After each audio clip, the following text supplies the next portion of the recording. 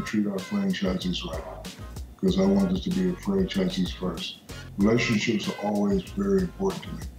Like, I'm not doing this deal to, make this amount of money and do this. It's all about relationships. It's all about meeting people.